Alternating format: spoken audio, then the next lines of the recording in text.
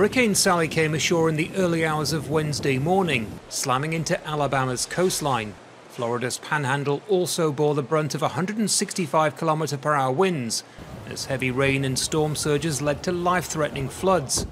Many residents were forced to evacuate to hotels as conditions worsened.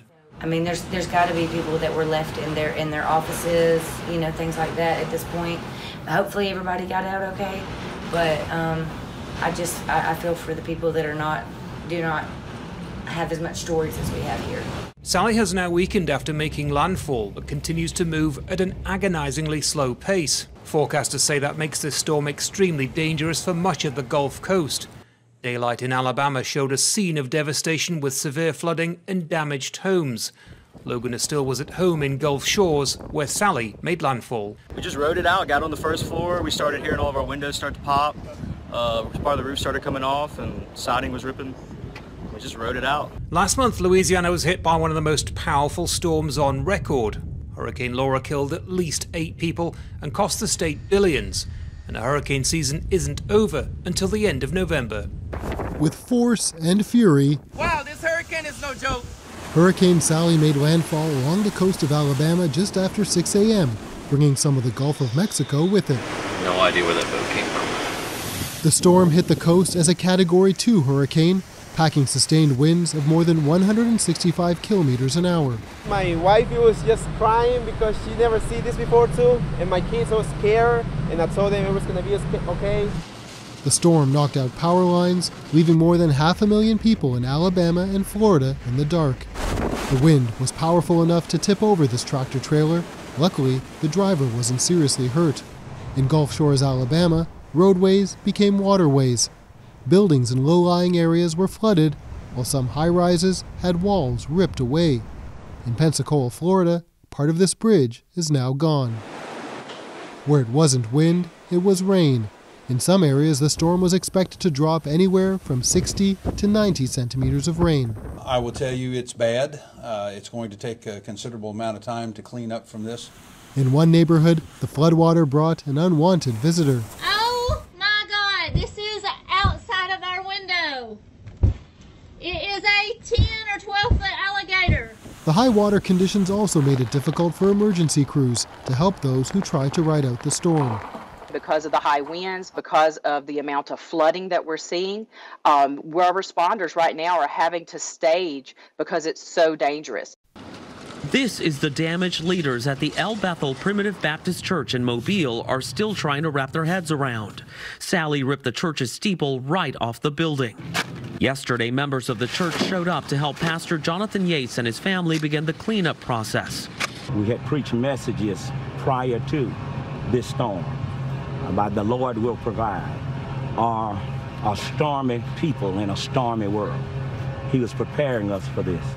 About 50 miles south, the damage is even worse. Fort Morgan, Alabama, near where Sally made landfall, is now a disaster zone. There, the storm ripped entire floors off homes and left boats piled on top of each other in the rubble of a collapsed dry dock.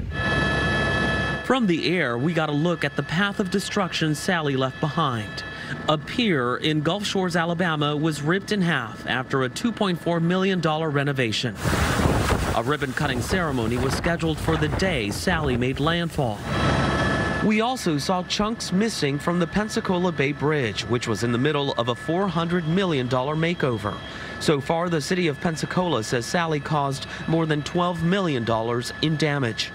Back in Mobile, Pastor Yates estimates it will cost about $300,000 to fix that steeple and the roof. He says he's just happy the damage wasn't any worse. We were emotional, very emotional at first. Really? But then we were thankful that there was no life lost. That's just the building. Yeah, that's just the building. The rain in Florida today measured in feet, not inches, swamping homes and trapping people in high water as it crept inland. Joining me now is Kristen Kola in Pensacola, Florida, where the rain has caused extreme flooding. So, Kristen, I understand you're in your home and it's flooding around you as we speak. Can you tell us just what's going on around you? Yes, I can tell you things are finally, we've calmed down a little bit. It got bad really, really fast. At about 6 o'clock this morning, we woke up to basically hearing our furniture on the first floor bobbing around and moving water. By the time we realized what had happened, our first floor was completely flooded. Our doors were completely removed. Walls were busted in. We had living room furniture, ping pong table. Kind of that first floor was our game room, and all that stuff is gone now. Once that room flooded, it goes into the garage, and the garage flooded. It moved everything from full-blown refrigerators to wooden beams off the wall. So in our house, we got very lucky. We're basically in a 4-story home. And the Pantanal, the world's largest wetland, and not a drop of water in sight. Fires have been blazing here since July, leaving a trail of destruction. So far, there have been more than 15,000 fires, triple the number than the same period last year. It's the worst record since 1998, when the government National Institute for Spatial Research started measuring them. It's a really sad combination of drought with bad policy from our government, lack of control, and wrong discourse on the media all the time, kind of incentivizing illegal practices towards the environment because they think it's good for agriculture or mining and activities like that, which is a huge mistake. With all the fire that we're getting in the Pantanal and also in the Amazon, it does have an effect on water cycles that irrigates our agriculture in Cerrado and southwards. Flames have already incinerated animal sanctuaries and also farms like this one. Within minutes, we saw it all come to an end, including the animals. It's very sad because we couldn't do anything. Now to those devastating wildfires, burning nearly 5 million acres along the west already this year. And the fires are making it increasingly difficult to breathe with that thick, toxic smoke. Portland, Oregon, with the worst air quality in the world. Kaylee Hartung has the latest. Hey, time to move the hose line up. This dramatic new video recorded on a firefighter's helmet, capturing just how fast the creek fire overwhelmed crews in California earlier this month. Enormous flames engulfing homes on both sides, cars melting in the street, as whipping winds fuel thick clouds of smoke and plague visibility as firefighters maneuver through fiery streets. Overnight, those walls of fire still moving. A Ring doorbell camera capturing the moment the fire rages through the Sequoia National Forest and closes in on this home. In Oregon, toxic air blankets the state. You can see the destruction this wildfire left behind here, but look around me. The smoke hanging so thick, this is the most polluted air in the world. State authorities say about 1 in 10 visits to the emergency room right now are related to this air quality. Did those numbers line up with what you're seeing here? Absolutely. We've definitely seen an increase in respiratory illness, particularly in people predisposed to it. And we have more breaking news. The Bobcat fire has now moved further into the Antelope Valley. It's now threatening the community of Parablossom. And that is where we find Eyewitness News reporter Jade Hernandez live with the very latest. And you've been out there all morning, Jade. Good morning to you. Good morning, Rachel and John. We were in Parablossom. We've moved to Juniper Hills. We definitely got some reports of homes burning. And behind me, this is about a mile away, you can see thick black smoke. Containment is up this morning, but the acreage the Bobcat fire has burned is also up. We also have new evacuation orders to tell you about this morning. Now, wind gusts pushed this fire west and north. The explosion of flames meant that the Bobcat fire now sits at more than 17,000 acres burned. And because of that, the U.S. Forest Service says more neighbors were asked to evacuate or warned they may have to evacuate soon. The Sheriff's Department couldn't say exactly how many homes were affected, but did say Juniper Hills north to Longview was threatened. And as I mentioned, fire containment is up. That's at 15%. But the Bobcat fire threatened southern parts of the Antelope Valley, Mount Wilson and its observatory, and the northern part of the San Gabriel Valley. Flames, which jumped 106th Street, consumed several homes in that area. So far, no reports of any injuries. We were able to speak to some Juniper Hills neighbors escaping all of this before it was too late. I wasn't worried until the winds picked up. Once the winds picked up, then it exploded. It could be 50-50 whether it's there or not, but I saw a big push of flame going through there, so I don't know. I'm hopeful I can go back up tonight and take a look. I want to correct something I said earlier. I said 17,000. It's been a long morning already. It's 72,000. And that, we were out here live yesterday and it was at 55,000, more than 55,000 acres burned. So right now the Bobcat fire sits at more than 72,000 acres burned. And I want to show you, this Phos-Chek was already across Juniper Hills Road. We're at Linda Mesa Road and Juniper Hills Road. This Phos-Chek was already out here yesterday morning. A lot of these homes, you can see the area now that it's light. You can actually see where fire crept up really close and burned some parts of this area. We're going to continue to monitor this. Greek sheep farmers waded through the murky, chest-high waters of what looked like a lake on Saturday, but it was in fact a submerged village just outside Karditsa, left battered by Storm Ianos. At least 2 people have died after the Medicane or Mediterranean hurricane pounded central Greece, leaving streets and homes virtually unrecognisable. The storm uprooted trees and caused power cuts on the Ionian Islands and the western Peloponnese on Friday, before moving further inland, hitting the cities of Karditsa, Farsala and their surrounding areas the hardest. The body of an elderly woman was discovered in a flooded house near Farsala, according to fire brigade officials. Authorities were still searching for 2 more people who had been reported missing. Later, authorities said a 63-year-old man was found dead near a hospital in Karditsa. It was not immediately clear whether he was one of the 2 reported missing. Of residents in the LA area were woken up last night by a 4.5 magnitude earthquake. It struck less than 2 miles southwest of South El Monte at 11:38 p.m. KCAL 9's Joy Benedict is live in South El Monte this morning with the latest. Hey, Joy. Hey, I think I've recovered. I don't know about you, but we've been talking about, did you feel it? I know you said you didn't. It woke me up out of bed last night at 11:38. I felt the jolt. I checked my phone to see how big it was, and I was like, I'm going back to bed. And I was able to, but for a lot of people, it certainly was a little bit more of a reminder that we need to do something. But here in South El Monte, the good news is there's no damage reported. I mean, look inside this store. They were closed at midnight, but you can see all the bottles still remain on the shelves as nothing even fell off. And this is very close to where this earthquake took place. So that is good news, but that is not the case for everyone. Of course, many were a little more startled, to say the least.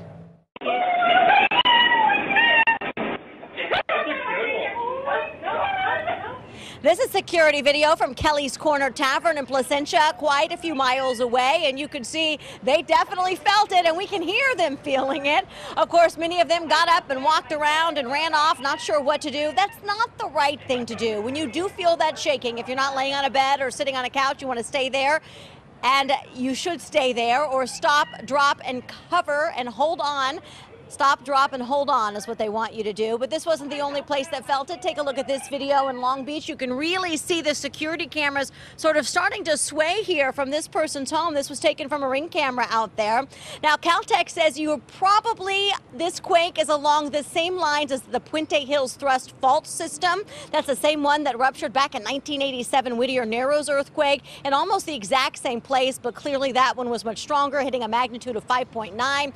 They were originally saying this one was a 4.6, but then settled on a 4.5 magnitude quake that we had last night at 11:38. But nonetheless, talking to folks who've been out and about, they definitely felt it. It shook it pretty hard. Yeah. Shook the whole couch and everything. It was powerful. It moved my whole body, and as soon my first reaction was to get up and leave. Now, as I mentioned, the good news is no damage reported, no injuries reported. The city of Los Angeles did go into earthquake mode. Though what that means is firefighters from 106 different neighborhoods went out and about, checked the buildings, checked the structures, make sure they didn't see any signs of obvious damage. That took about an hour for them to complete that. But again, nothing reported, and that is the best news of all. But definitely a jolting reminder that we are in earthquake country, Leslie, and we need to take those precautions, and a reminder of of just what we need to do, which is stop, drop, and simply hold on when we feel the earth start moving. Don't get up and try and run around. Just stay still and hold on until the shaking stops. In full view of Thailand's official royal residence, tens of thousands of protesters gathered Saturday to demand reforms to the country's government and the monarchy itself. ถ้าพูดให้ชัดคือการต่อสู้กับสภาวะพระราชอำนาจล้นเกินนี่การมีสถาบันกษัตริย์ผมย้ำนะการมีสถาบันกษัตริย์ไม่ได้เป็นอุปสรรคขัดขวางกระบวนการประชาธิปไตยประเทศอื่นที่เขาเป็นประชาธิปไตยอังกฤษสเปนเดนมาร์กสวีเดนญี่ปุ่นเขาก็มีกษัตริย์และเขาก็มีประชาธิปไตยแต่สถาบันกษัตริย์ของประเทศเหล่านี้มันมีพระราชอำนาจล้นเกิน It's a bold position to take in a country where criticizing the royal family can result in a 15-year prison term.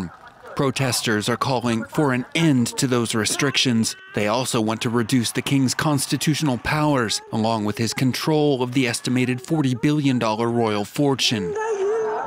Earlier in the day, the student-led movement had occupied the grounds of nearby Thammasat University, where they demanded new elections, a new constitution, and the resignation of Prime Minister Prayut Chan-o-cha.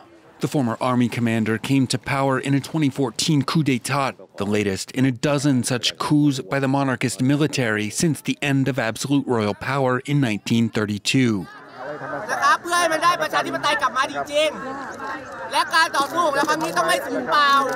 Protesters say they plan to rally overnight before marching to the Prime Minister's offices on Sunday, a plan the government has warned them not to carry out.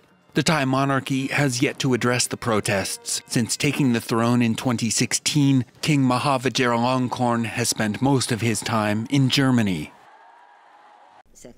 A trailblazing advocate for gender equality and a cultural icon. U.S. Supreme Court Justice Ruth Bader Ginsburg, whose long and pioneering legal career was driven by her own struggles as a woman in a male-dominated profession. At Harvard Law School, she was one of just 9 women in a class of 500. After graduating from Columbia top of her class, she still had a hard time finding a job because federal judges didn't want to hire women. In 1972, Ginsburg co-founded the Women's Rights Project at the American Civil Liberties Union. By 1974, the body had participated in over 300 gender discrimination lawsuits. Ginsburg gained a reputation for her slow and steady approach, favouring winnable battles over flashy cases, as she gradually laid the legal foundations for gender equality. In 1993, she was nominated to the Supreme Court by Bill Clinton, making her only the second woman to serve on America's top judicial body. There she continued to defend women's rights with rulings on controversial issues like abortion, and was renowned for being a great dissenter. When people would ask her how many of the court's 9 seats should be held by women, she always gave the same reply. When do you think there will be enough? It's obvious. When there are 9. Her small stature combined with her refusal to be intimidated saw her rise to the status of pop culture icon, earning her the nickname Notorious RBG. Donald Trump's nomination of 2 Supreme Court justices left Ginsburg one of 4 progressives crucial to maintaining the balance on the conservative-leaning court. She survived several bouts of cancer and a heart operation and was hospitalized multiple times in recent years. Ginsburg always said she would carry on with her job as long as her health allowed. Well aware that her death or retirement under a conservative president could see the court take a definitive swing to the right, shifting US policy for decades to come and jeopardizing her own progressive legacy. Now, Ginsburg was a champion for women's rights and a hero for those on the left. Our Washington correspondent, Ketevan Gorjestani, joins us now outside the Supreme Court. First of all, Ketevan, what is the atmosphere like there right now? Well, just like last night, there are hundreds of people who have gathered here in front of the Supreme Court. The only change is that the police put out barriers to keep people away from the steps of the Supreme Court, but people have been gathering here for hours. There are plenty of flowers on the ground and people writing in chalk on the sidewalk messages for Ruth Bader Ginsburg, and also some of her most famous quotes. One, for example, when she was asked, when will there be enough women in the Supreme Court? And she said, when there are 9. And there are a lot of thank yous written on the grounds of the Supreme Court. Thank you for teaching us how to fight, read one, finishing by saying that we will continue. And that's one of the messages of some of the people here. There's, of course, a lot of sadness, but they feel that they have a duty to continue the fight that Ruth Bader Ginsburg held her whole life. And they also are very worried about what comes next. But right now, people are remembering her legacy. The words that keep coming back are icon, role model, trailblazer, and of course, champion for women's rights, for gender equality. That was the fight of her life, and people here really remember it. And there was this really cute moment here. There were 2 little kids who sat on the ground next to writing in chalk, and they really showed this next generation, really showing that they will continue the fight, that they've learned from her, and that they will take it upon themselves to continue that fight for the coming generations. Well, there's already a fight in Congress over who will succeed Ginsburg and when. How is that fight playing out between Democrats and Republicans?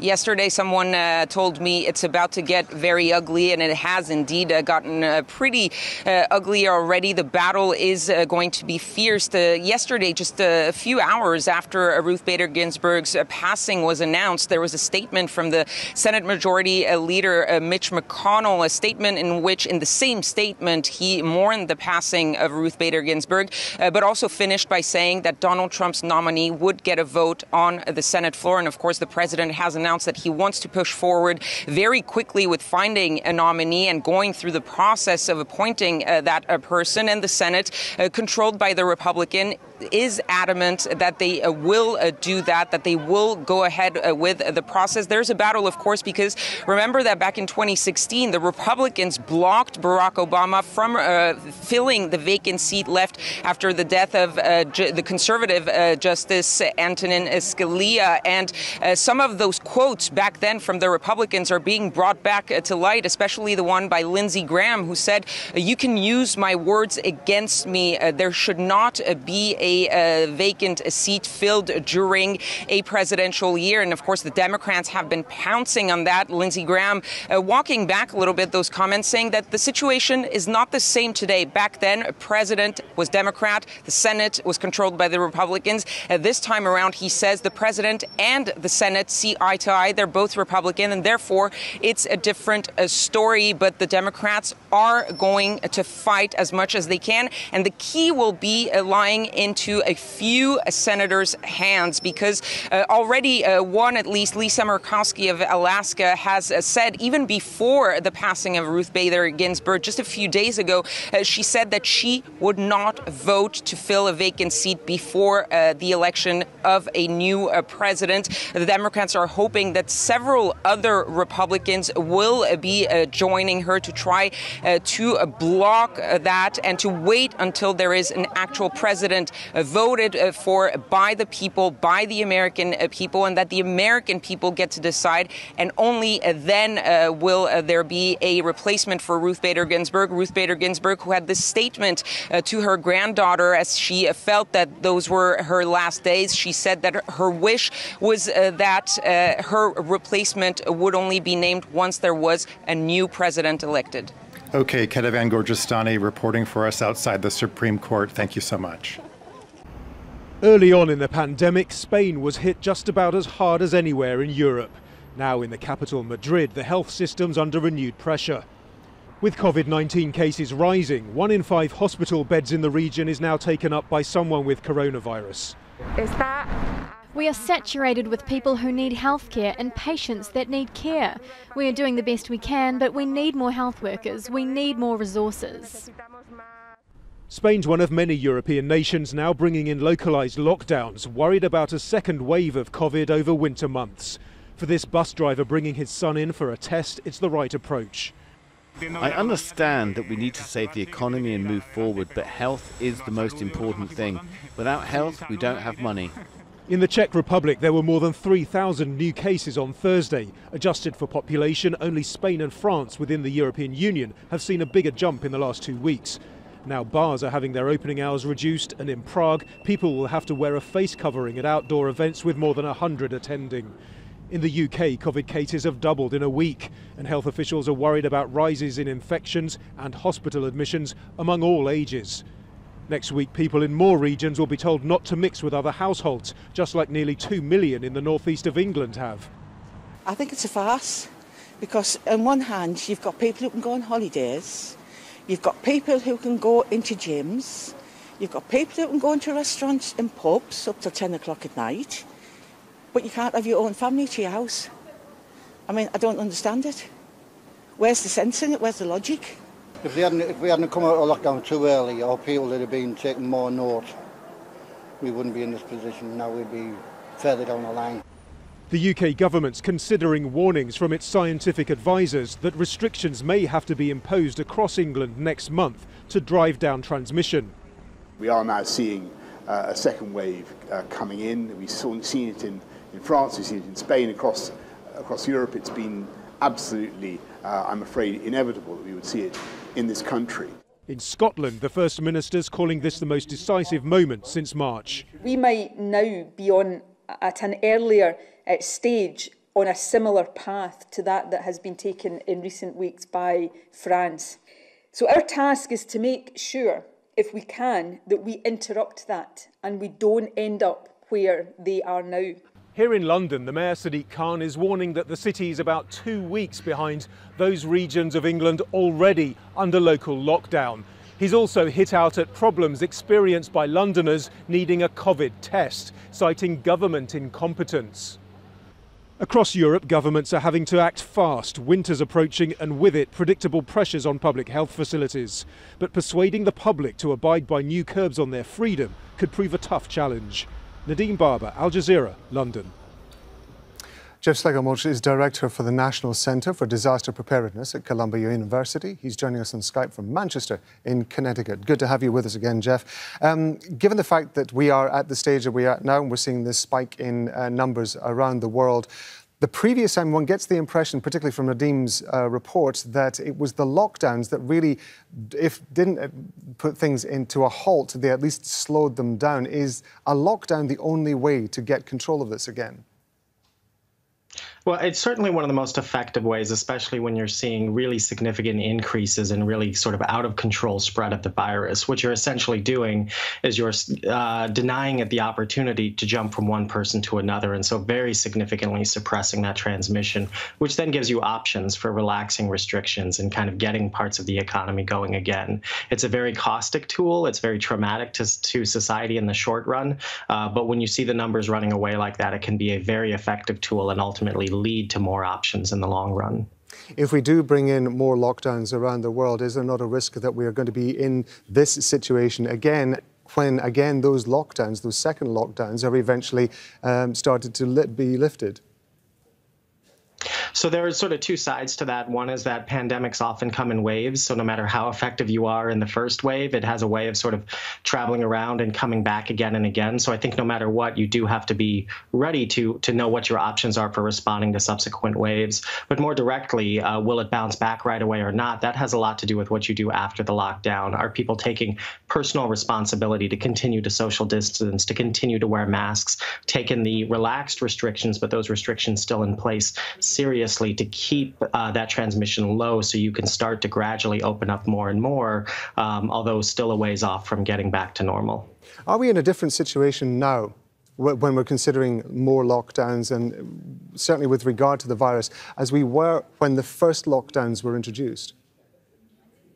Absolutely. I think there are two things, one working for us, one working against us. The first is that we know a lot more about this virus. There's still a lot we don't know, but the modes of transmission, the rates of transmission, even treatment, and what signals to look for in terms of how serious it is all a little bit better defined now that it's been going on for a while, which means that maybe total lockdowns might not be as necessary. Maybe there are some key points within the community where before you have to get to that point of total lockdowns, you can do less severe measures.